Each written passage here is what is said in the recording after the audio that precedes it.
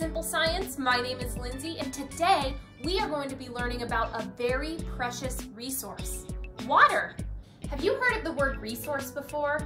A resource is something that provides a benefit to us. And there's two types of natural resources.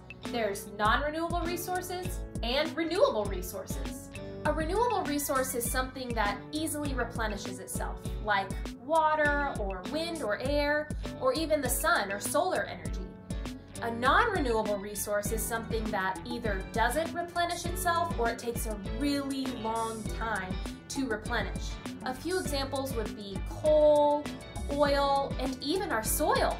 Most of our water is in the ocean, 97.5% of it in fact. The rest of our water is fresh water that can be found in several other places. You know what? I bet today's activity will help us understand this topic even more. So here's what you'll need. 1 gallon of water, a large clear measuring cup, and an eyedropper. Let's start with our gallon of water. This is going to represent all the water on planet Earth.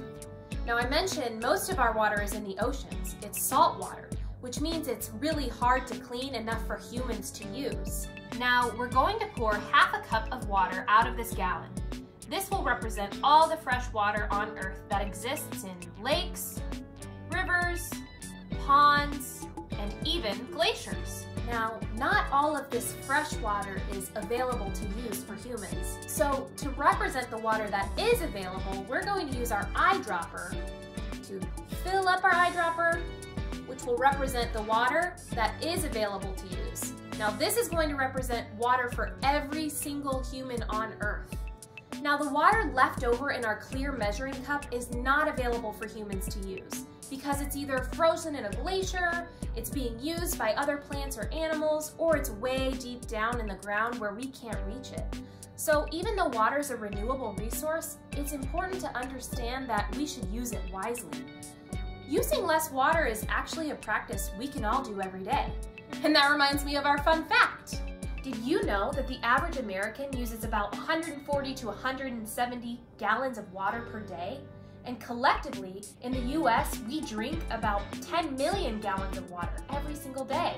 That's a lot of water. So friends, thanks so much for practicing some simple science with me today. I hope you had fun and learned something new. If you're looking for some more fun activities or fun videos, you can check out our website, waterrocks.org. Until next time, friends!